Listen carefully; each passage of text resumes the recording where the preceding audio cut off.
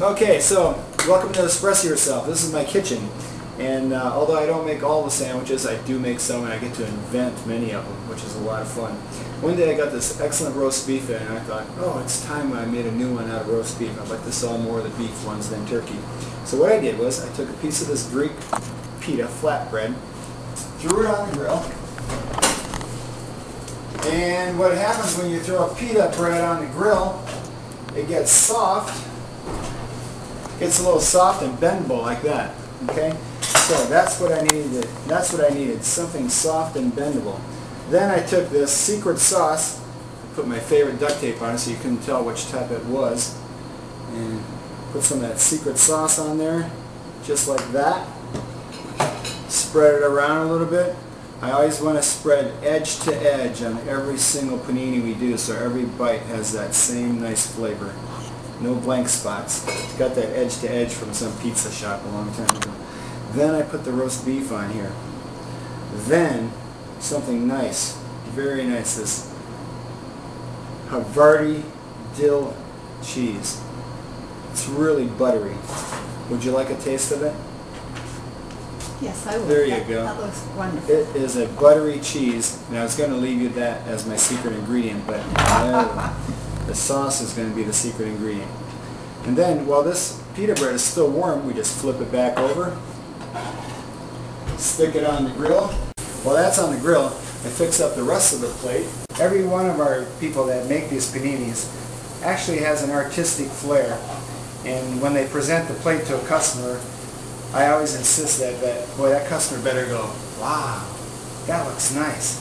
So what we're going to do here is we give our customers choices whether they want a side with it. It can either be salad, fruit, or chips.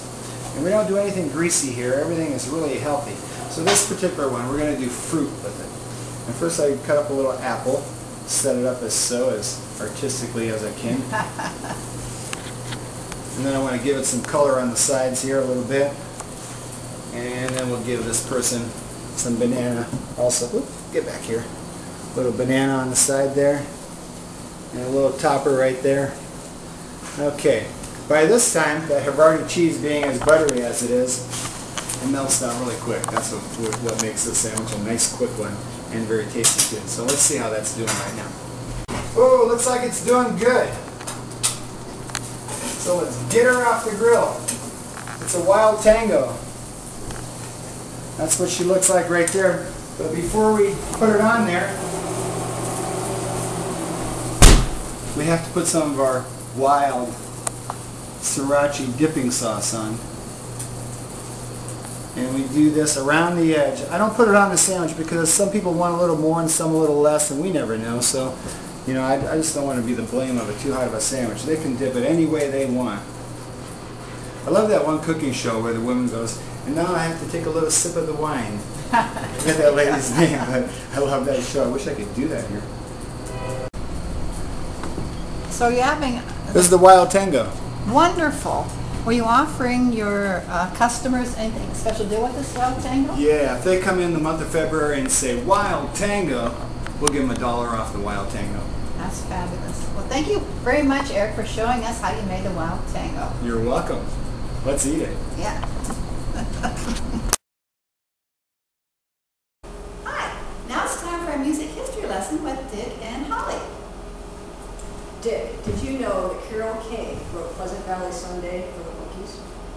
Yes, but Holly, did you know that George Harrison wrote Something, Here Comes the Sun, and While My Guitar Gently Weeps for the Beatles? But did you know that Carole King wrote Up on the Roof, One Fine Day, Will You Still Love Me Tomorrow, and Something Good for groups like the Drifters, Chiffons, Shirelles, and Herman's Hermits? Okay, I'll admit, they're both great writers, and in fact, there's going to be a tribute to these two great writers at the Espresso Yourself Music Cafe on February 23rd, this coming Wednesday, from 7 to 10. So that's it this week for our music lesson. I see you guys hanging out here at the Espresso Yourself Music Cafe quite a bit. What do you guys like about this place?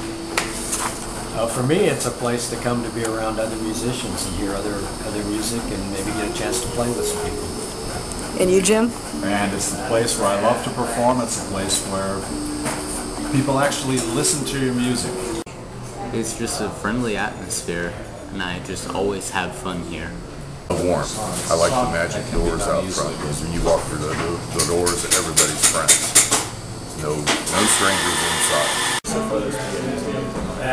The atmosphere's pretty good. He's so behind.